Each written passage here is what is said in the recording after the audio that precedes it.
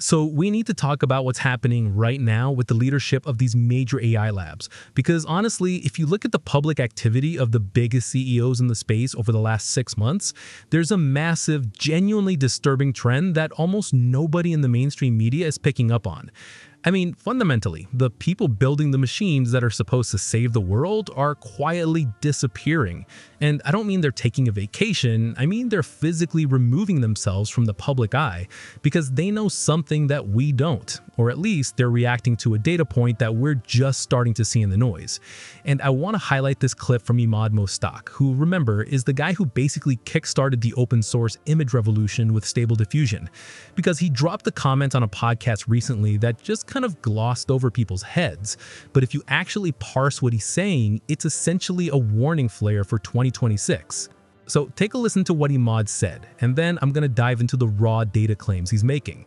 Because frankly, the timeline he's predicting, unemployment hitting 20% in 1 to 5 years, is catastrophic. Let me ask you about the job uncertainty, the job losses, all of the disruption that's going to come from that, because you recently warned that the economic uncertainty caused by AI-driven losses will increase social unrest and violence. And of course, you're not alone in predicting this.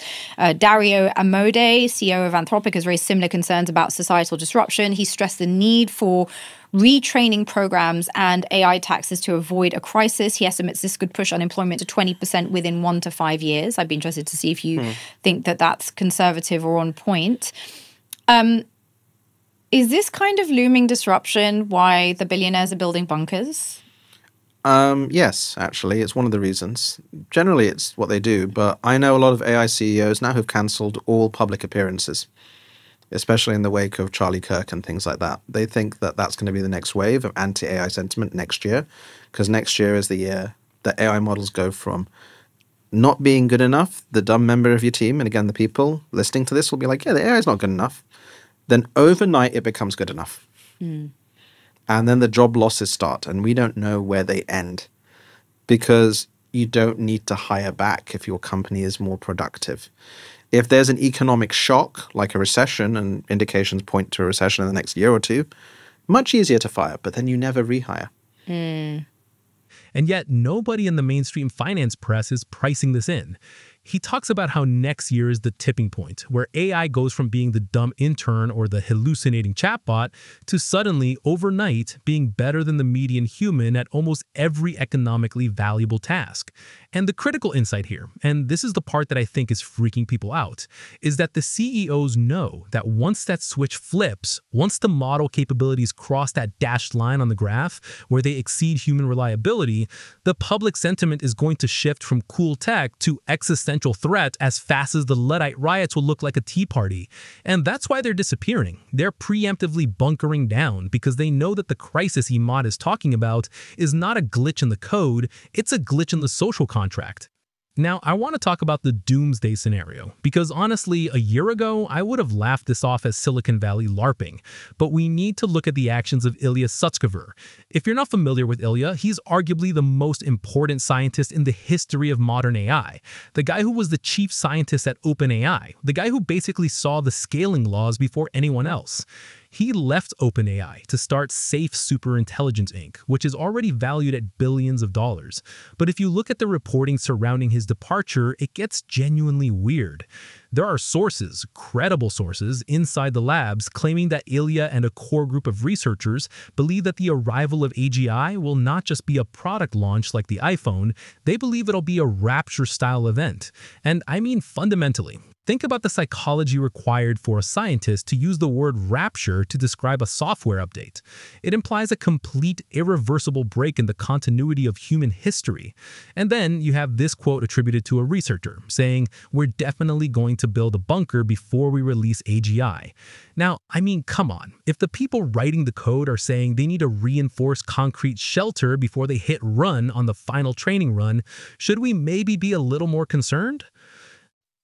And this is not just Ilya. If you look at this book by Douglas Rushkoff, Survival of the Richest, he documents this exact phenomenon, where he was invited to speak to these ultra-wealthy tech billionaires, and he thought he wanted to talk about the future of digital innovation, but, and this is the wild part, they just wanted to ask him about how to maintain control over their security forces after the event.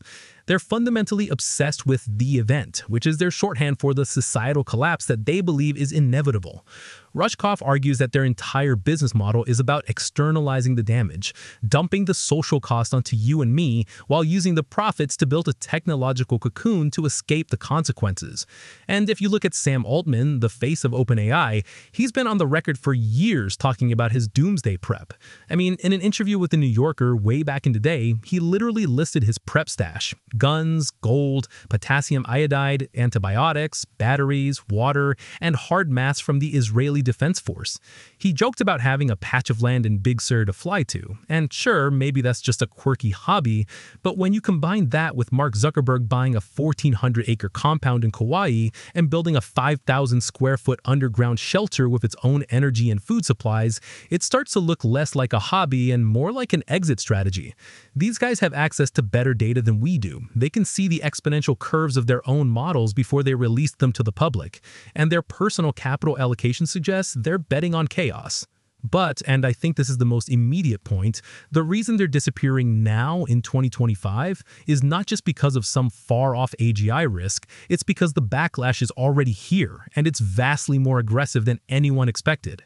I went digging through X, Twitter, and Reddit to look at the sentiment analysis on recent AI campaigns, and honestly, the toxicity is off the charts.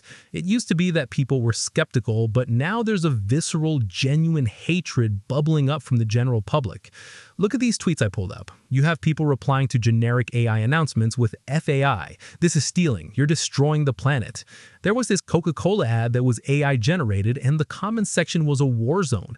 People were not just criticizing the aesthetics, they were attacking the moral foundation of the company for using it. You have people pointing out the energy usage. Why is my electricity bill going up so you can generate a picture of a cat? And you have this growing narrative that AI is slop, that it's pollution for the internet. And this is dangerous for the CEOs, because when you have a technology that's tripling energy consumption, driving up hardware costs, and simultaneously threatening jobs, you create a perfect storm for populist rage. And this rage is fundamentally different from previous tech backlashes. When Uber came out, taxi drivers were mad, but the average consumer loved cheap rides. With AI, the average consumer is seeing their internet feed filled with garbage. They're seeing scam bots everywhere, and they're hearing that their job is next. There was this McDonald's campaign where the studio bragged about using AI to refine the prompts, and the internet just tore them apart. The sarcasm, the vitriol, it's palpable. People are saying, oh great, you save money on artists so you could feed us soulless content. And the danger here, the reason Emodmo stock is saying these CEOs are hiding, is because this online rage rarely stays online forever. We've already seen incidents with other billionaires. We've seen how polarized society is. If you're the face of the technology that just laid off 10,000 workers in a specific sector, you're effectively painting a target on your back. The AI safety discourse used to be about preventing a rogue Terminator. Now, the safety concern for these CEOs is protecting themselves from the people they're disrupting. So let's look at the economic reality that's driving this fear. Because if you think the anger is bad now, just wait until the job displacement data actually hits the mainstream. I pulled up this chart from a recent Goldman Sachs report, and if you look at the dashed line representing administrative and legal support jobs, it's nosediving.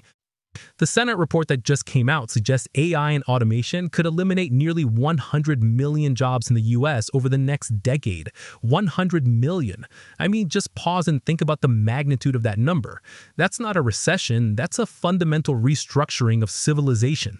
And I dug into the sector-specific data, and it's terrifying. We're seeing contractions in entry-level coding, translation, copywriting, and customer support. These used to be the ladder jobs, the jobs where you started, learned the ropes, and moved up. If those rungs of the ladder are sawed off by a model that costs 0.05 per 1,000 tokens, how does anyone start a career? And here's where the disconnect happens. The economists, and you see this in the Goldman report, they always say, oh, historically, technology creates more jobs than it destroys. They say the impact will be modest and temporary. But, and this is the part where I think they're dead wrong this time is fundamentally different because we're not automating muscle, we're automating cognition. We're automating the very thing that makes human labor valuable in a knowledge economy. Imad Mostak breaks this down perfectly. He says every CEO of a knowledge company is going to ask the same question next year. Do I need this human who brings liabilities, health insurance costs, and the emotional variance? Or can I hire an AI agent that works 24/7 for pennies? The answer, from a purely capitalist perspective, is obvious. And when you have Dario Amodei, the CEO of Anthropic, a guy who's explicitly trying to be the safe AI option, admitting on camera that he's worried about the distribution of the pie, you know it's bad. He's saying, yeah, the pie gets bigger, but it might get concentrated in a much smaller number of hands. That's corporate speak for oligarchy. I mean, look at the specific examples Dario lists: document review, routine analysis, scheduling, organizing. He calls these the horseworks of entry-level white-collar labor. If those jobs vanish, you have a massive demographic of educated, indebted young people with no economic utility. That's a recipe for revolution. History tells us that when you have a surplus of elites, educated people with no path to power or wealth, societies become incredibly unstable. And the AI CEOs know this. They're not stupid. They run the simulations. They know that if unemployment spikes to 20% in the white-collar sector, the political pressure to ban AI or tax it into oblivion will be immense. So their strategy right now is to build the tech as fast as possible, secure the government contracts to make themselves too big to fail, and physically hide from the public fallout until the transition is over. It's a race against time, and right now they're winning the tech race but losing the PR war. So fundamentally, where does this leave us? We're staring down the barrel of a transition that's going to be more disruptive than the Industrial Revolution, but it's happening in years, not decades. The government is asleep at the wheel. They're still holding hearings about bias while the labs are building gods and the billionaires are pouring concrete in Hawaii. It's a genuinely precarious situation. I think we need to stop looking at AI as just a tool and start looking at it as a geopolitical force that's going to rewrite the social contract. If we don't figure out how to redistribute the massive wealth this technology is going to generate, and I mean really figure it out, not just talk about it, we're heading for a world where the bunkers aren't just for paranoia, they're a necessity. And honestly, the fact that the people building the future are the ones most afraid of living in it, that should tell you everything you need to know. I want to know what you guys think in the comments. Are the bunkers an overreaction? Or are these guys seeing a signal in the noise that the rest of us are missing?